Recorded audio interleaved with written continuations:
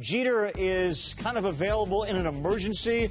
They have the day off on Monday, so it would be 3 days off for the captain. Why do you think they're doing that? Well, it's reported that he has a tight hamstring or quad muscle or something. It's reported that he's 39 years old. That's really what it is. It's Joe Girardi trying to make sure with the off day coming up that he manages his elder shortstop. And I agree with it. I think it's the right move. I think you're going to see a lot of Dean Anna. It's important for him to get off and continue to do the things he's doing. So Larkin's at second base. He's been very good.